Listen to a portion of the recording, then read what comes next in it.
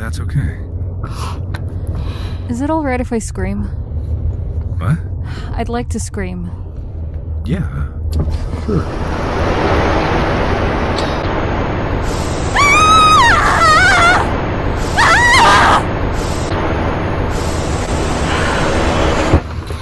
That felt really fucking good.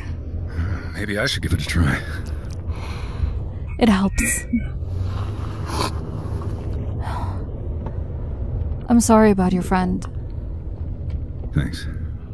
We weren't really close. He was more of a friend of a friend.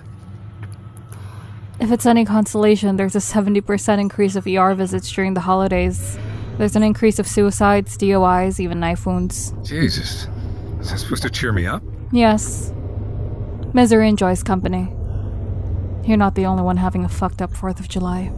I was supposed to meet with my ex-girlfriend, so my night wasn't going to be good from the start. Oof. Sounds worse than any trip to the ER. Ever think about dating a nurse? No. You should think about it. They make good wives, especially the ones who work in the ER. Why's that? Well, yesterday we had an 11-year-old girl who had her throat ripped out by a pit bull. The day before that, we had a 40-year-old dad with cerebral hemorrhaging after his son accidentally hit him with a baseball bat. And the day before that? I can't even remember. Because that's the kind of shit an ER nurse deals with every day. And why exactly does that make them good wives? Gives them perspective. They don't sweat the little things. They know they're gonna end up on that gurney one day, dying in misery.